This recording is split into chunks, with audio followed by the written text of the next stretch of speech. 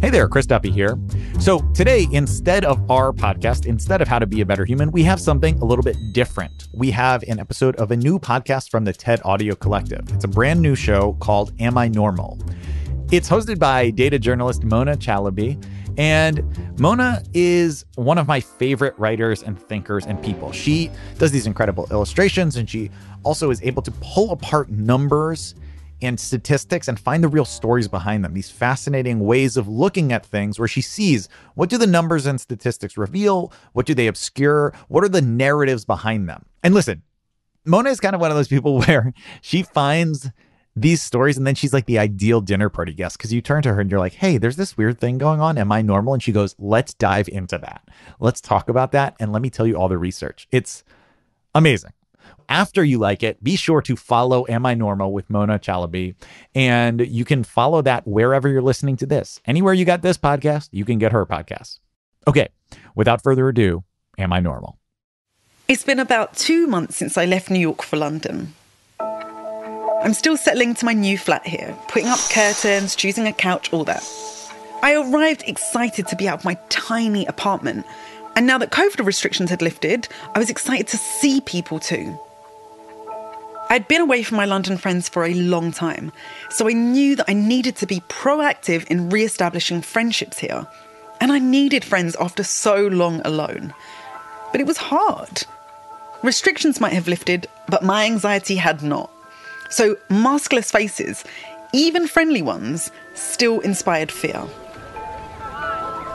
Sometimes the sun stayed out for long enough that a get-together felt safe, even joyous. But it didn't last long. After an hour, my socially isolated brain would just go kaput. I'd run out of things to say, and I'd run on home. It wasn't just that the world had changed. I had too. In the austere light of COVID, I re-evaluated some of my friendships. Loads of us did. Half of Americans said they lost touch with at least one friend during the pandemic. For me, there weren't any big fights or disagreements, just an unkind stretching out of time between texts and calls. So there were the friendships that had soured, but there were also the ones that had shifted without the help of COVID. While I'd been running up tabs around Brooklyn bars before the pandemic, friends back in London had been settling down, acquired mortgages, partners, offspring. I loved them just as much as I did before their hands were full, but they weren't as available as they had once been. After a while, my initial flurry of excitement to be newly back in London tapered off, and it gave way to a bit of loneliness. But is this just because of the move? Or is this post-pandemic life for everyone right now? I wanted to understand this all a little better. I wanted to put a number on it. What is a normal number of friends? From the TED Audio Collective, this is Am I Normal? I'm Mona Chalabi and I'm a data journalist. In my work, I use numbers to make sense of a chaotic world. But the truth is, life is messier than that. And numbers don't always tell you the whole story. Today, I want to understand friendship a little bit better.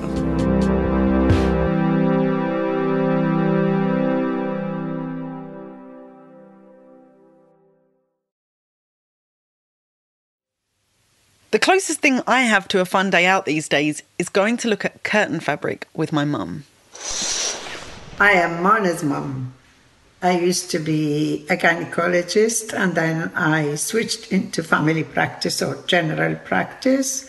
I worked for more than, just over 20 years and I retired 6 years ago and I'm enjoying my time. Okay. I think all you needed to give was just your name for that one, but that's okay. I do enjoy her company. The thing is, though, I'm not going to go to the bar with her after a rough day. But since the friends I used to go to the bar with are now washing babies' bums at tequila time, I was left with my mum. And so I thought I may as well ask her how motherhood changed her friendships. Did my baby bum ever get in the way of her having a good time? What advice did she have for me about navigating old friendships with new mums? I think you have to accept it. That's a real life. She has her priorities, her husband and her children, not you. Growing up, I don't remember you or Dad having any friends. Literally, people came to the house to visit us for a meal maybe once a year. We didn't have that many friends. When I got married, I felt I have different commitment. And I started working. I come home tired. I want to look after my family. I was trying to enjoy you and your sister as much as I can. You know the friends that kind of disappeared a little bit while they had kids, while you had kids? Did you feel like those friendships ever came back when me and my sister got older? Yeah, some of them. But I changed when I had my children. You become my world. You don't feel any regret or sadness about any of your friendships that disappeared? No, because those who disappeared, they weren't good friends. The thing is, friend is a big, huge blanket to cover so much. It's like carrying a fruit basket or apple basket with you. You know, it was good apple in it, and you're happy to carry it all the way, but then every time you open it because you need to have one, the good ones are no longer good. And so on, you drop some of them on your way to wherever you're going.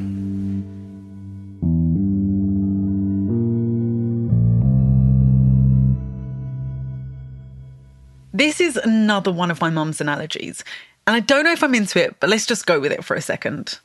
Maybe I have just dropped too many friends out of my basket. Or maybe my friends dropped me out of their baskets. And who makes it into this weird fruit basket thing anyway? I put this to evolutionary psychologist Robin Dunbar.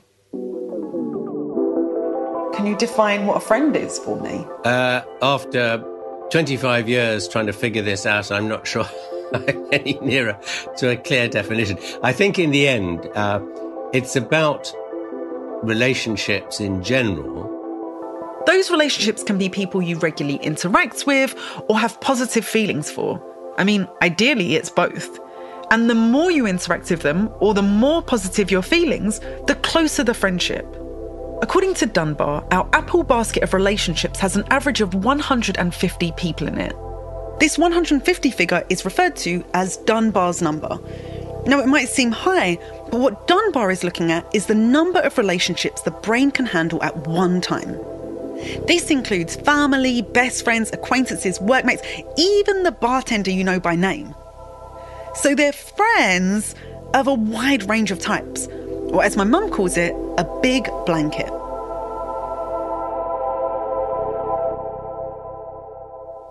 Dunbar has studied social relationships since the 70s, first in primates, then in humans. He developed the number while studying primates' social networks, and that was when he noticed that the size of those social groups was relative to the size of the primates' brains. And so I just, out of kind of idle curiosities, I thought, well, what happens if we stick human brains into this equation? And when we did that, it gave this figure of 150. And that number then just kept turning up all over the place. The figure popped up in surprising places: offices, communes, militaries, even Christmas card lists. 150 is the estimated size of Neolithic farming villages in the Middle East and 11th century Britain. The number of people that you have these kind of relationships of obligation and reciprocity that have a historical depth. At the population level, 150 is very, very consistent. Dunbar says 150 for simplicity, but really it's a range between 100 and 250, depending on several factors. One is obviously personality. So introverts prefer to have fewer friends. They probably sort of hover around the 100 to 150 mark. If we think of time as our currency, we all have the same amount of it, but it's how we spend it that varies. And introverts... they just prefer to kind of ladle that on thick on a few friends to make sure that they're there when they need them. Whereas extroverts, they tend to spread their social capital more thinly in order to have a larger number of friendships. They trade on the fact that if somebody stands them up, they just try somebody else. Another factor is age. The size of personal social networks over the lifespan increases as you grow through childhood, hits a peak somewhere in the late teens, early 20s, at something approaching about 250. And then from about the 30s, surprisingly coinciding with reproduction, it drops to about 150, after which it remains very stable. And that's exactly what happened to me. My friends started having babies and started disappearing. Or actually, Dunbar would say they started shifting. You see, within that 100 to 250 friend range, there are layers or concentric circles. The first layer is about 1.5 people. That often represents your parents or your romantic partner. Then the next layer out is somewhere around about 5. We think of those as your intimate friends. The next layer out is 15. Those you might think of as best friends. Then there's a layer at 50, your good friends. A layer at 150, just friends. A layer at 500, which we think of as acquaintances. 50 good friends. 50. That feels like a whole lot of people. And I think this is the tier where I'm having the most trouble. And the research shows that you need to invest around 200 hours over a 3-month period to turn a just friend into one of those good friends. Even if it is quicker to turn someone that you already know back into being a good friend, well, if Dunbar's 50 number is right, that is still a whole lot of time maintaining friendships. And I just don't know if I have that kind of time.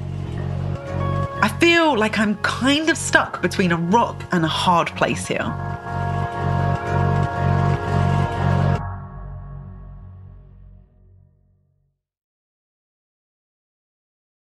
The more I think about it, part of the problem here might be that some of the people who were once part of that super close friend group, maybe I just didn't do enough to keep them there. Certainly our research shows very clearly that if you fail to maintain that level of investment, friendships start to die slowly but surely. 6 months after you've not contacted them, they will have dropped down from being a good friend to maybe just a friend. And if it carries on for a couple of years, they will end up as an acquaintance. But we haven't been meeting in person because of the pandemic. So does that mean that everyone's friendships are suffering right now? The short answer is yes. Oh, God. But what about all the Zoom calls and my incessant meme sharing during lockdown? Does this mean that all of my DMs were in vain? Digital media, and that even includes the telephone, are really just a sticking plaster. By the way, a plaster is a Band-Aid. They seem to slow down the rate of decay, but they're not going to stop the inevitable happening. So once in a while, you just have to meet up again and give each other a hug. That sort of resets the relationship, if you like. And this is what I'm afraid of.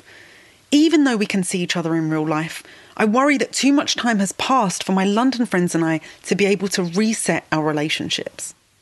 But I have to say, there is something about this whole Dunbar number thing that just doesn't feel right to me. Having only 5 super close friends in my top tier feels way too few. And 50 just good friends in the lower tier feels like way too many. For me at least, it feels like I never had a life that really looked like the one he describes here. And that's even when I was feeling satisfied with my friendships. Maybe I was just never normal to begin with. Or maybe I'm misremembering my pre-COVID life. To find out, I took out the old colouring pencils and decided to plot my friends.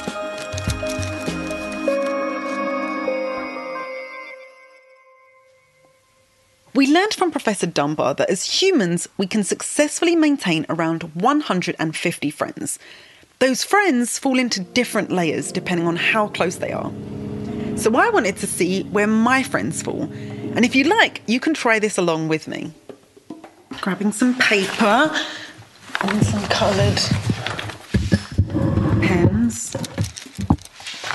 I am going to draw a smallish circle about the size of my fist, and then one that's like a few. So I drew a circle that represented my innermost friends and put in their initials, and then there was the next circle out, some more initials, and the next circle out beyond that. I'm actually going to write my sister down.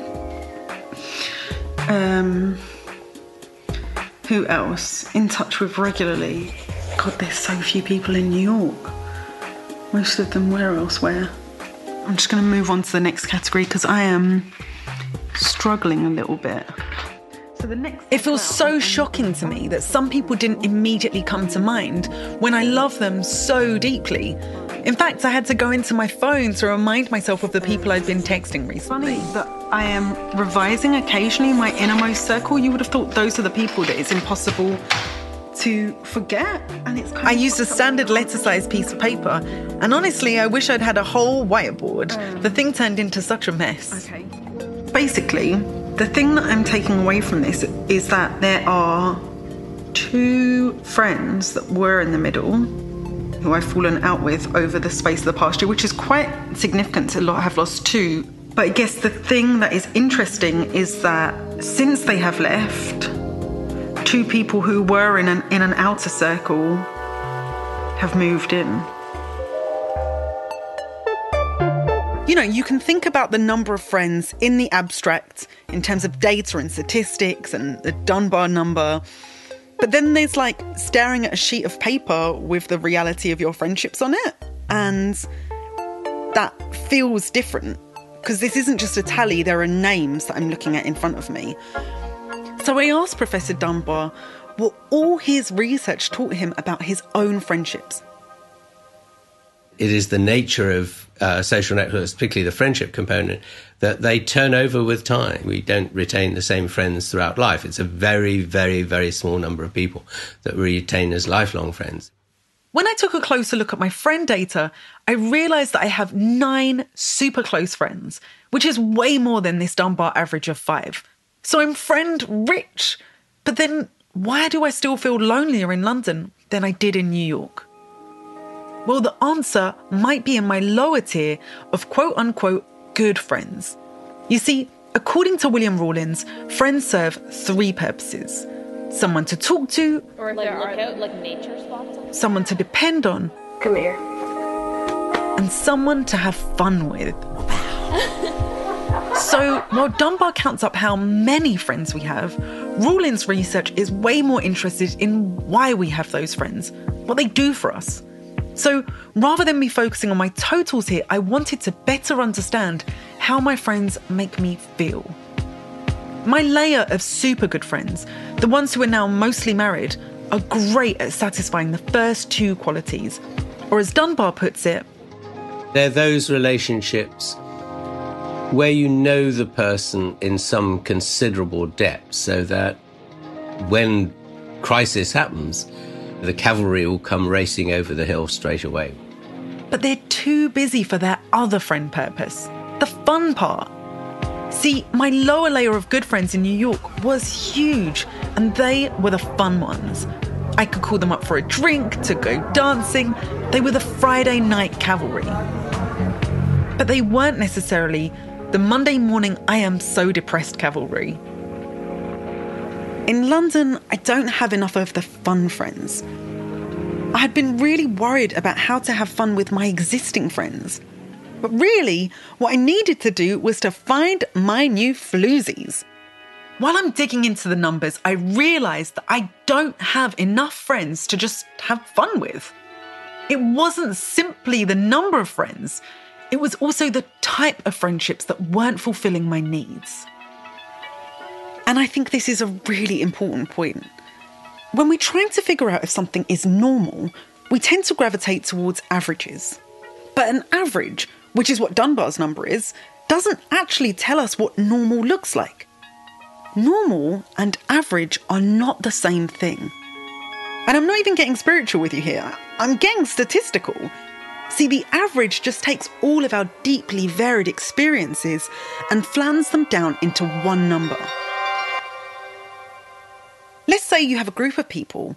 Some of them, their favourite fruit is plums, and others prefer apricots. The average favourite fruit there is not a plumcot. That tells us nothing about the actual people we are looking at.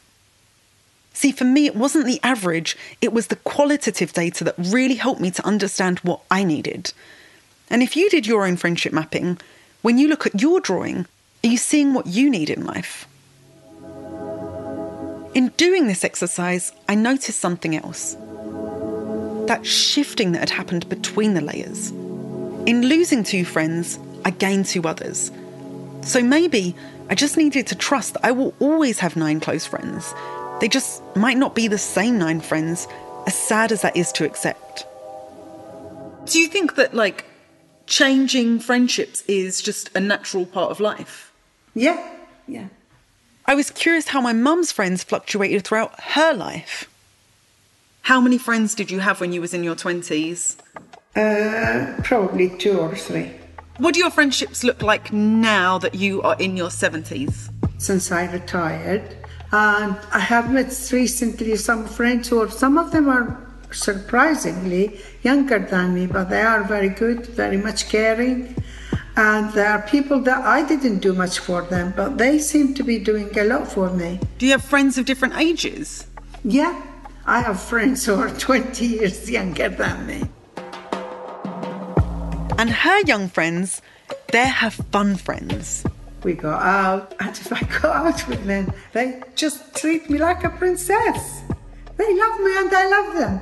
What more I want from them? My mum has her fun friend cavalry. I just need to build that back up in London for myself. It's going to take a while. And in the meantime, there's always my mum. Hi, Mona. Just seeing what you are doing tonight. I'd like to know if you are free to come look at paint sample with me. Call me back.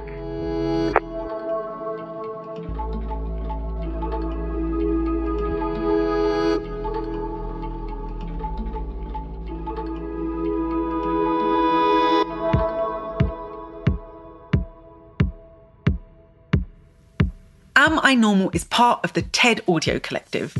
It's hosted and produced by me, Mona Chalabi, and it's brought to you by TED and Transmitter Media. This episode was produced by Joanne DeLuna and Wilson Sayre.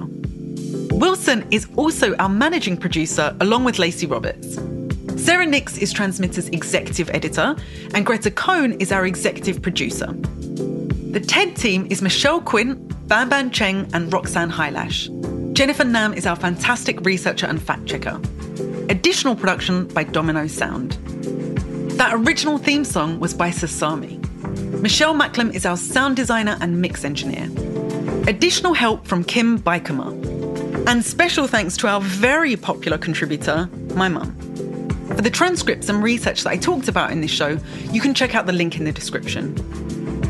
We're back next week with more Am I Normal? So make sure you follow this show in your favourite podcast app. That way you can get every episode delivered straight to your device. And if you enjoyed the show and want to support us, hit the share button and send it to someone else who wonders how many friends they should have.